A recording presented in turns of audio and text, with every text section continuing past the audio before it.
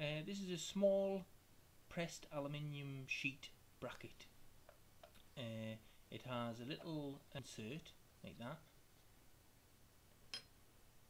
in one side just, and you need another one of those with another insert.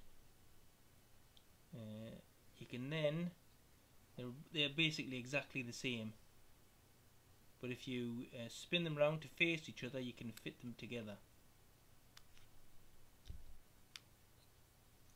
A couple of screws to fix that together. Here's one I've prepared earlier,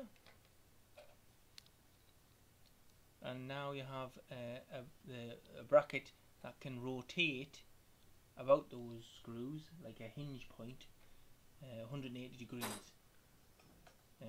That bracket fits to conduit or tube of some sort,